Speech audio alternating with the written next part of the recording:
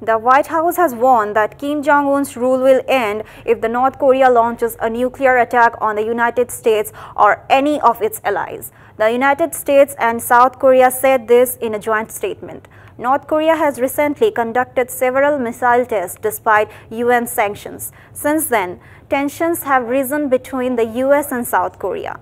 As a result, the US administration warned of swift action against North Korea, stating that it would be unacceptable. নগদ থেকে পল্লী বিদ্যুতের postpaid bill দিন charge ছাড়াই ফ্রিতে।